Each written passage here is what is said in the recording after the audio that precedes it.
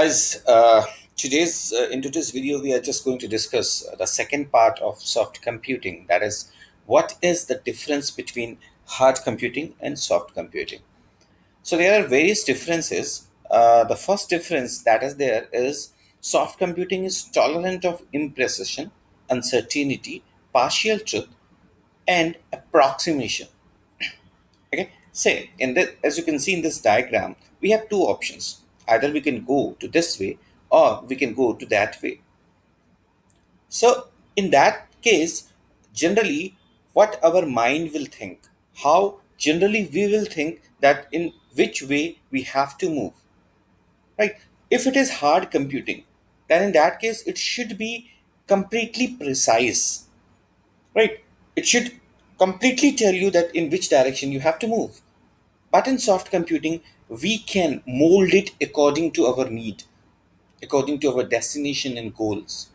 So we can have different options and we can choose the best of them.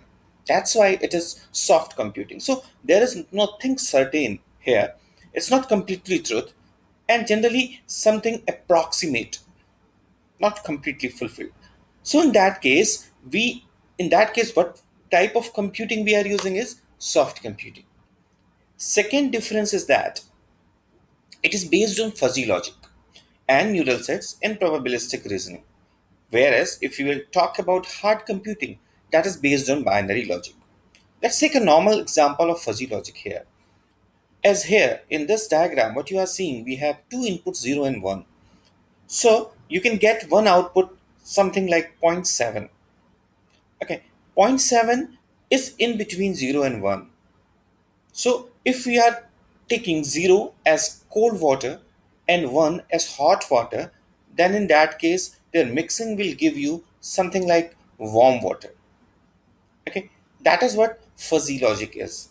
It is giving some value that is not completely precise, that is not completely exact value. While in binary logic, if you're talking about hard computing, in this case, we have only two options. Either it will be hot or it will be cold, right? So we don't have any other option in that case. We are completely precise here.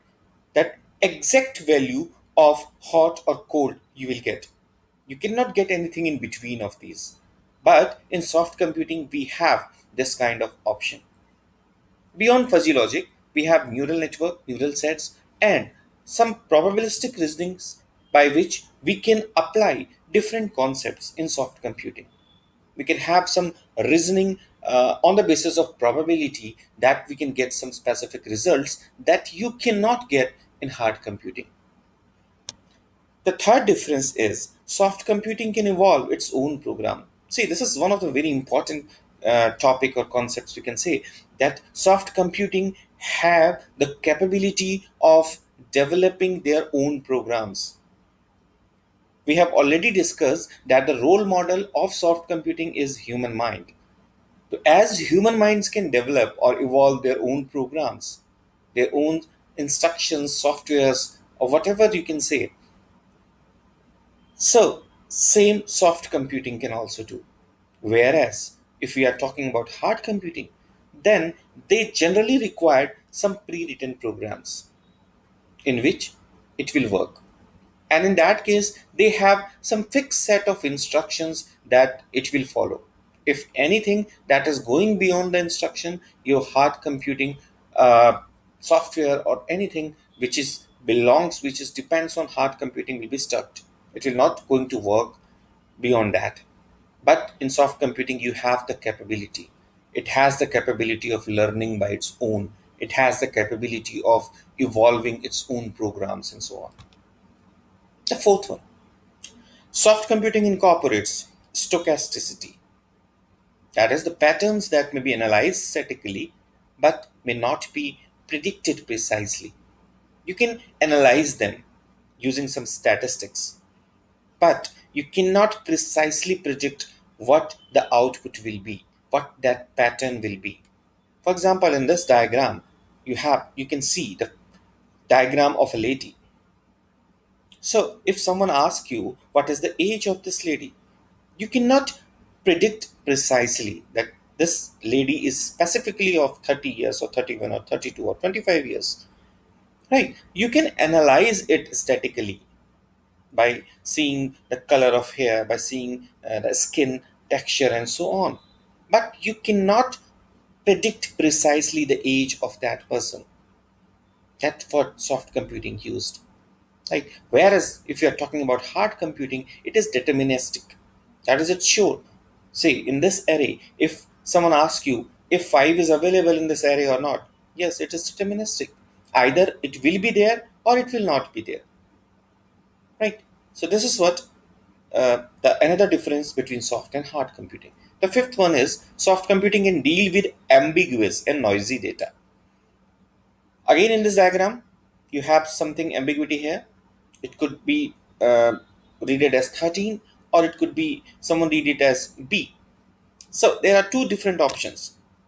Soft computing can deal this kind of ambiguity. Whereas if we will talk about hard computing, then it requires exact input data. If it is B, then it should be B. It could not be 13 in that case. But soft computing do have the capability of understanding or differentiating between two different options from one diagram. Sixth difference, soft computing allows parallel computation, right? As our mind do. You know that at a time we can do different works through our mind. Okay, and our mind do have some parallel computation concepts. That is because we are able to see different things, we are able to listen, we are able to talk, and so on. That is only because of the parallel computations of our mind. And same concept we can achieve with the help of soft computing. While using hard computing, it is strictly sequential. We cannot have parallel computations or parallel things in hard computing. And that is why, in spite of having so many very good speed, very good technology, and so on, computers are not able to achieve what humans can basically achieve the things like the artificial vision or listening the things or understanding the things and creating the programs, reading, and so on. So, with the help of parallel computations, we can achieve this kind of activities.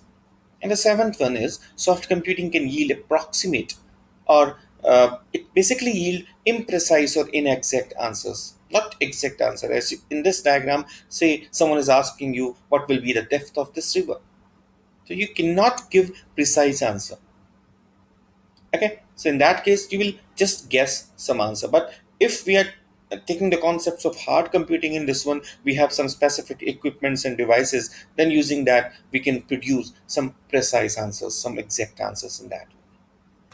Right? So, guys, in this video, what we have discussed is what are the different differences between soft computing and hard computing. Till yet, different kind of programming or concepts that we have learned was very much emphasized through the hard computing concepts.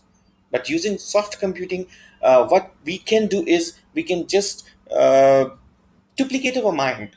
We can do the activities that human minds can do. So soft computing do have a very bright future, and I just recommend that you all should go to soft computing and you all should work differently. You all should work so concentrately in this one so that you could do something big in this area.